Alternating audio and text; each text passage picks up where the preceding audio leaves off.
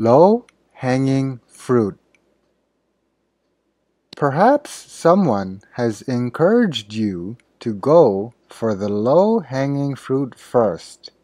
In other words, to finish tasks that are easiest before moving on. Selling to existing customers is low-hanging fruit.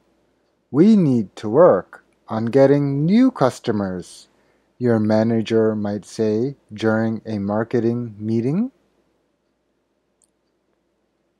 If you're telling your teenager to clean up their room, the low-hanging fruit are the clothes on the ground.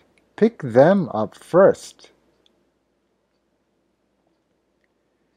Now that you've mastered the basics, the low-hanging fruit, it's time to learn advanced techniques, your teacher might tell the class.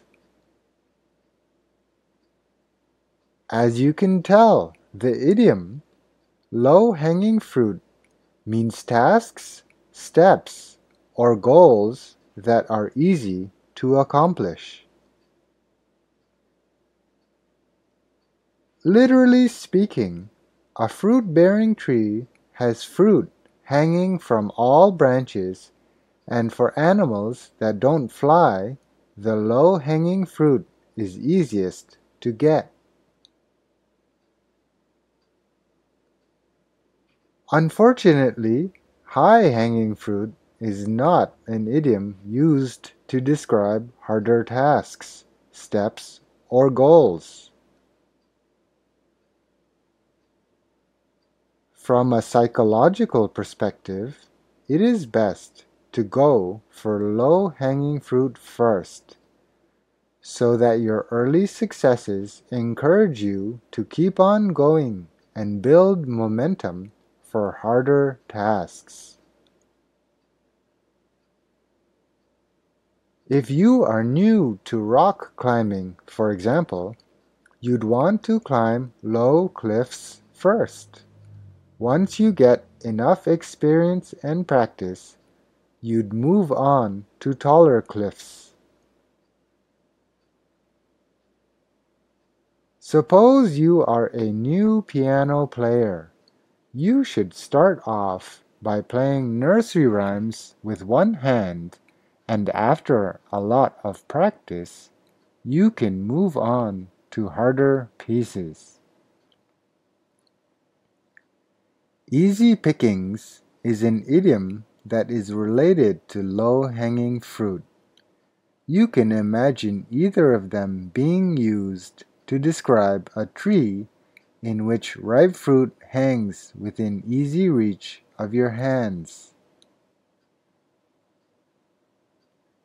Idioms that are metaphors for ancient human activities, in this case picking fruit, are very common, though low-hanging fruit really took off in the early 1990s amongst marketing folk. Start with the low-hanging fruit. Cut sugary drinks out of your diet. Your friend might give you advice on eating healthily. Perhaps you and a group of friends are on vacation. We should start with the low-hanging fruit. Let's visit the famous landmarks first. Your best investment is to pay off your credit card balances first, the low-hanging fruit, your financial advisor might tell you. Whatever goals, projects, or tasks you find yourself involved in, don't forget that picking the low-hanging fruit first is a good strategy.